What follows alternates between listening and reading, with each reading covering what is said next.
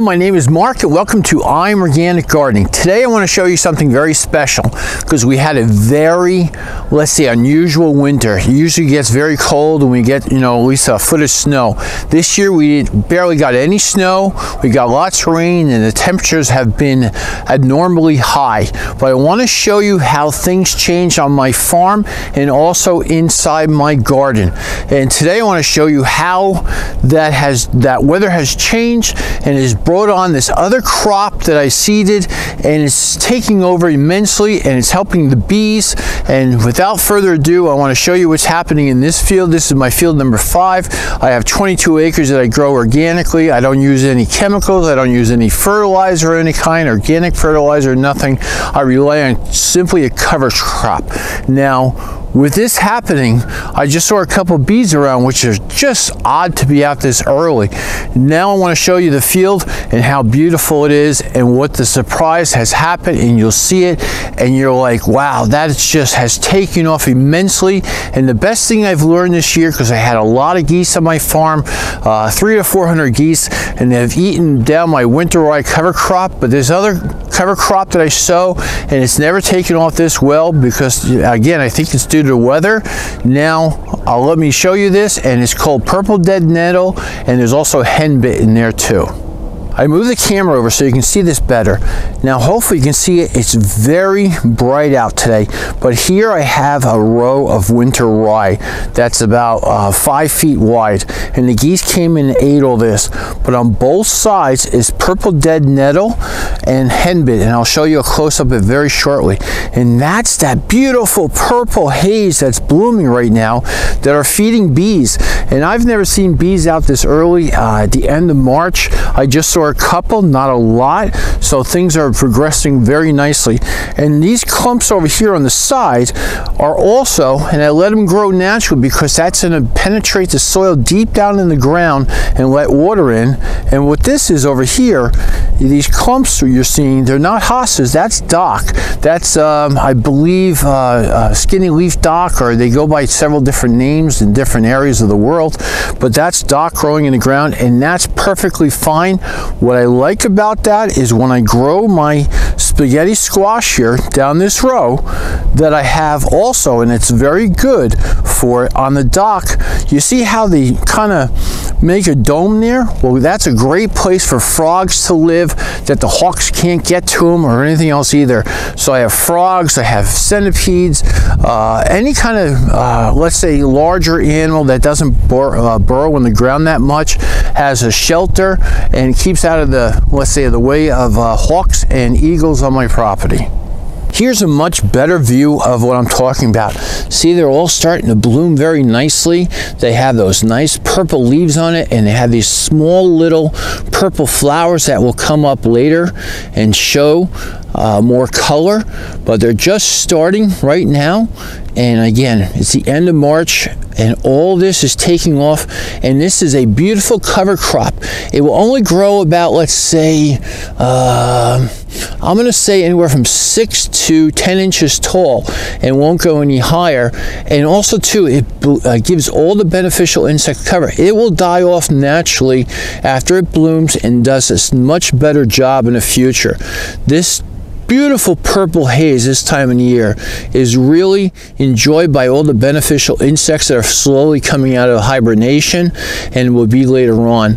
And now, when I mentioned before that all of a sudden, like I said, that's my winter rye cover crop on your right hand side of the screen, and then I got purple dead nettle on the left. Now, when I grow something over here, when that starts having a problem with, say, bad insects, the good insects are here, then will come over and eat those bad insects. That's the reason for other types of areas, and I'll go into more detail in the future.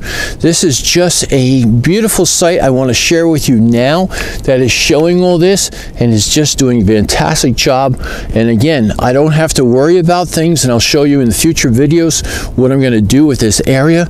But it's just, again, it's another, let's say, 2 months before I can really plant anything outside here that will give any, let's say, warmth that I need to get those plants in the ground. Then I can't do it ahead of time. I also want to give you the dimensions of this field here. It's about 200 feet wide from side to side. Now, and also where you can see the houses in the background, that's my neighbor's way in the back. That's about 400 feet away.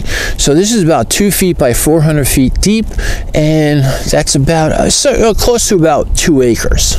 And here we can see, when we get a close up there, and you can see those little nice, again, it's very bright out today and sunny. It's a gorgeous day here, and you can just see those pinkish purple lavender flowers, and just adoring this beautiful day and contributing to putting let's say nutrients back in the soil, taking carbon out of the atmosphere, and putting it in its leaves and then pushing it down inside the ground here in exudates and to feed my soil ahead of time. So here we have a very good side-by-side example. Over here we have our purple dead nettle, and we have our, our light purplish or dark color on top of the sets of leaves that we're going to give our flowers soon. And you can see the shape of the leaf also too, those green leaves. And over here we have henbit, and those leaves are totally different, or foliage is totally different than the purple dead nettle.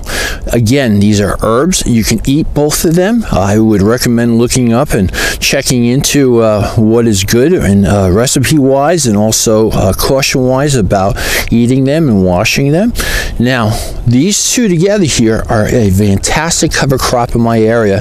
It's a natural thing that blooms, and again, I found out that the geese don't eat this. I also want to show you this little experiment that's going on here. I planted my garlic very late this year. I was able to get it at a discount, and then we had some really cold weather that froze the ground, so I wasn't able to get to it. Now over here between these two boards is where I planted the garlic, and it's very short still. I'm glad I planted it late because we had such a mild winter. Now it's not that very tall yet, and I'm happy that the geese didn't eat most of it. There's a couple of bulbs that didn't come up, maybe because the weather wasn't just particularly right and was later planting. So I want to show you this and how this came up here. I knocked back the purple dead nettle and henbit here so I can plant, and I wanted to see a difference, and I'll show you shortly here. What happened is that I just decided to, let's say, remove the cover crop, plant these in here. I believe I did it a little bit after Christmas time, or the beginning of January is when I planted these garlic bulbs up, and they're doing quite well. I expect a very good crop from them. So let me show you the other things that I planted maybe, let's say, 3 weeks earlier when I got warm out prior to this. And this is what amazes me. And you always have to try different things in your garden, and this is one of those examples. So this is in the same area as the other garlic, which is more to my right. And what I did here, which is amazing, is I wanted to know if I could plant garlic inside this purple dead nettle and henbit when it was young and mature. I just took the bulb and stuck it right in the ground, and now you can see that all this other stuff isn't crowding it out. And this is one a good example of where you can, let's say, companion plant or mix and mingle things together, and it's just doing extremely well. You can see that row of garlic there just popping up inside that purple dead nettle and henbit, and it's doing extremely well. Now there's some let's say light green leaves on top because of the freezing weather, but everything's good, or windburn. We've had a lot of crazy weather lately.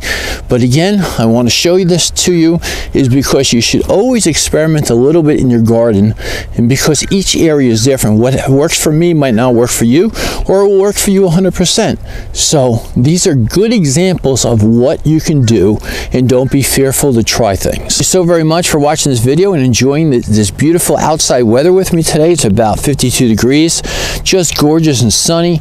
And again, this is just doing so well.